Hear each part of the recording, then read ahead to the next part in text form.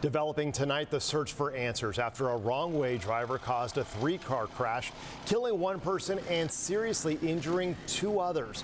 Now, CHP officers are warning again. People, please be careful about wrong-way drivers. Good evening and thanks for joining us tonight. I'm Steve Price. And I'm Kirsten Holmes. The crash happened late last night on the 15 near Friars Road. The wrong-way driver was headed northbound in the southbound lanes. CBS 8's Regina Urita talked to CHP about how often these collisions happen. She's live over I-15 near the crash happened. Regina, what did you find out? Well, Steve, right now it's unclear if that wrong-way driver is dead or if they were transported to the hospital. We're currently working to get that information. Now, CHP officers say these incidents are rare. However, it doesn't make it any less serious or dangerous. It's why they shared some important preventative measures to help lessen your chances of being hit by one. That's the sound of fire crews using the jaws of life to help a person trapped in their car overnight. That vehicle, including two others, were involved in a wrong-way driver crash.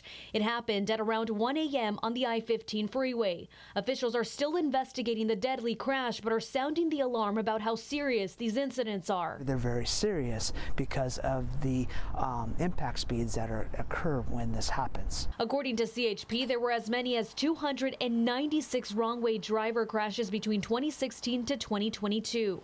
Sergeant Brian Pennings believes knowing when they usually happen and being prepared can help save lives.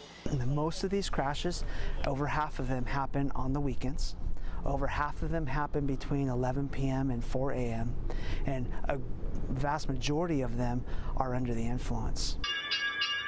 Wrong way, turn back. Caltrans is also taking proactive measures to stop incidents before they happen. Wrong-way driver vehicle detection systems have been installed at select freeway off-ramps in San Diego. The detection system sends a message to Caltrans when it detects a wrong-way driver. Kim Cristianzo is a mother against drunk driving.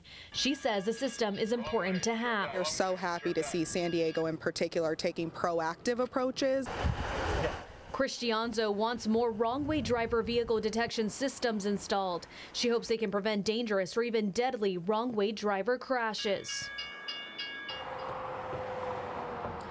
And CHP also says wrong-way drivers are usually driving on the fast lane, which is the far left lane, because they think that they're on the right side of that road, which is usually the slow lane. Stephen, Kirsten.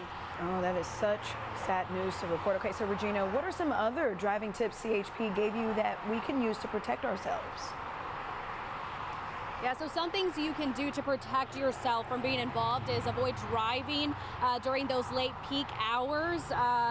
Usually that's when those crashes occur. Also stay out of that fast lane, and of course keep a high visual horizon, and most importantly, do not drink and drive. Reporting live near the I-15, I'm Regina Urita. So things back to you guys. Thank you for that, Regina.